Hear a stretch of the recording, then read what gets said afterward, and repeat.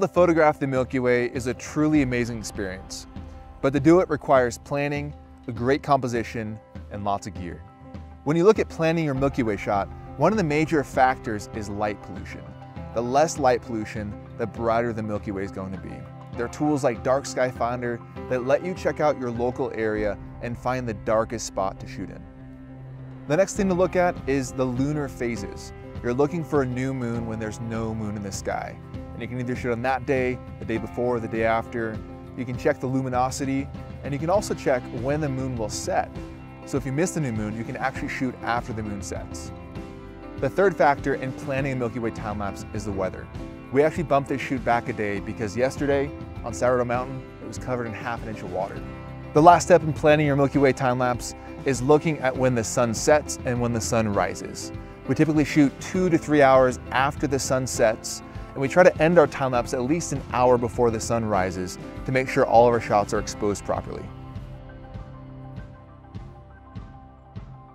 The next step to shooting a great Milky Way time-lapse is finding a good composition. Now, before we get to that, I want to show you what we have set up here. With the Rhino slider, you can either mount it to a tripod like we have here, or directly on the ground using the all-terrain legs. Now, when we look at finding a good composition, I break up the scene into 3 different layers. First, you have your foreground, which in this shot here, we're actually going to be using the rock as our foreground. If you don't have anything that your camera is relatively close to as it's sliding, you won't get the feeling of sliding as much. The next area in your composition is the actual subject that your eye is drawn to in the time-lapse. For us, it's the sourdough lookout. And finally, you want some motion in your background, which is why clouds and stars in the Milky Way are so great to look at. If you combine all 3 of those, you'll get a great composition and it'll add to the value of your time-lapse. Now, after you've played around with your shot a little bit and found the right composition, we actually have to set up the shot on the slider itself. With the Rhino motion, it's extremely easy to do. Let me show you how it works. We're gonna navigate into the time-lapse menu, go into advanced time-lapse. Rhino motion just calibrated, so it ran to the end of the slider and now it knows exactly where it's at, so you won't run into the end of the slider again. Now, using Rhino Arc, it's a very simple and intuitive UI. What we're gonna do is we're gonna turn this wheel and the camera is actually moving and changing my position. I'm actually gonna turn my camera to the left because I know that the Milky Way starts in the left side of the sky tonight and moves across, and about 2, 3 a.m. before sunrise is gonna be on the right side. So I think a sweeping shot would work good for this scene. So I'm gonna click set in. My camera is going to move to out. And when I get to out, I turn the wheel again. And that looks like a good composition. Now, to preview this composition, within the advanced time-lapse menu, you can click move to in. And since it's still daylight, we can preview our shot and make sure that's exactly what we want to get. All right, it's 12 o'clock, we just woke up. It's time for the last step of shooting a Milky Way time-lapse, and that is gear. So right now we have the A7S with a 14mm Rokinon lens on it, on a 24-inch Rhino Slider Evo Carbon with motion and arc, and we're using the intervalometer in arc to trigger our camera. So before we actually get to that setup and how we're going to be taking pictures with it, there's a couple rules of thumb I want to share with you. One, make sure you're shooting in RAW. When you take these photos into post, they need to be in RAW for you to get the most out of them. 2, make sure your white balance is set to anything really. It doesn't necessarily matter if you're shooting in RAW.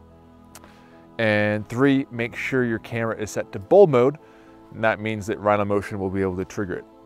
The biggest thing you're fighting against with the Milky Way time-lapse is light, or the lack of it.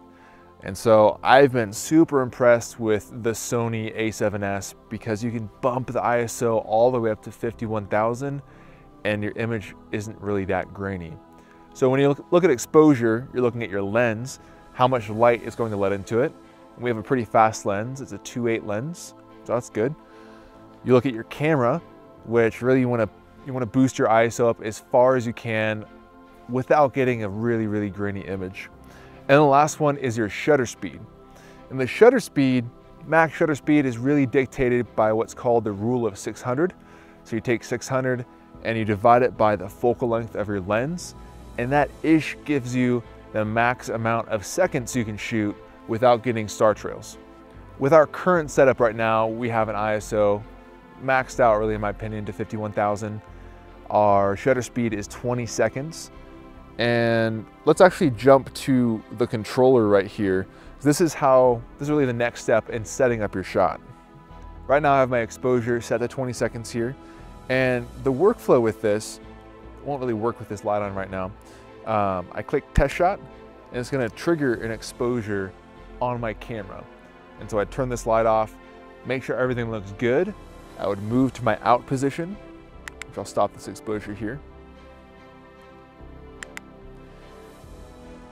Take an exposure from my out position, make sure all that looks great.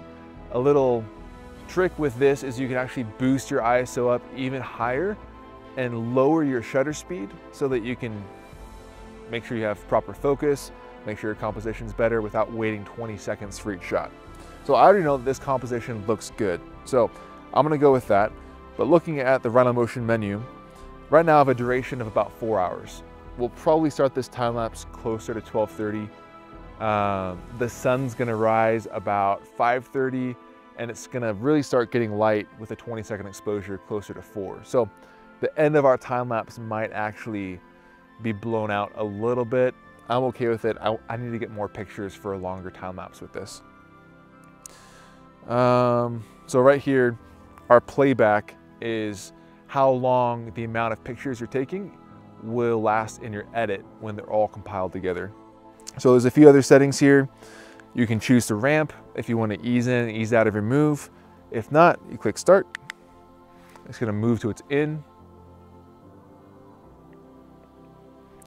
Click go, and it gives you percentage done, time elapsed, and shots taken. So we're going to take 672 shots.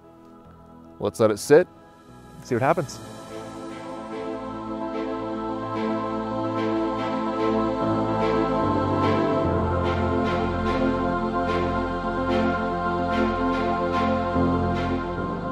The Milky Way time lapse went great last night. One of the photographers with us actually let us borrow his dew heater because our lens was getting a ton of dew on it. I've never used one before, but I'm gonna add it to my gear list because it definitely saved the shot and didn't allow dew to accumulate on the lens.